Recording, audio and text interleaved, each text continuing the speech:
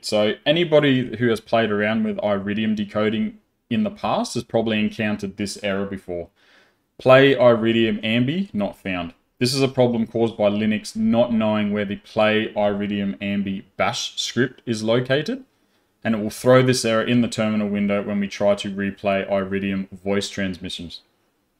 We can rectify this by adding the path to the Iridium-Toolkit programs file on our bashrc file. Now, that's a bit of a mouthful, I understand, but just please follow along with me. So in the terminal window now, we'll turn our attention back to it, and I'll copy and paste the following command. And don't forget that I'll put all the commands that I run in the description to this video and probably in the top pinned comment. So I'll just hit enter on that. And this will open a text editor inside our terminal window once again. And we need to navigate to the very bottom of the file. So I'll just press down, the down key on my keyboard, and we'll go right to the end of the document.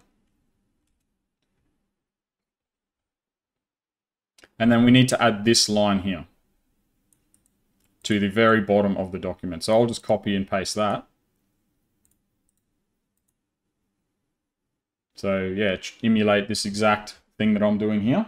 And then again, to quit the text editor, we will press Control X.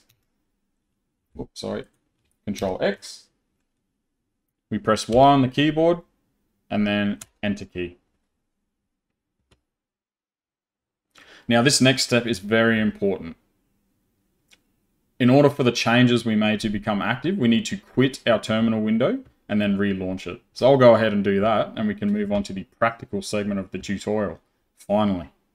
So yeah, quit the terminal window, relaunch it, and then the previous changes we made will now become active.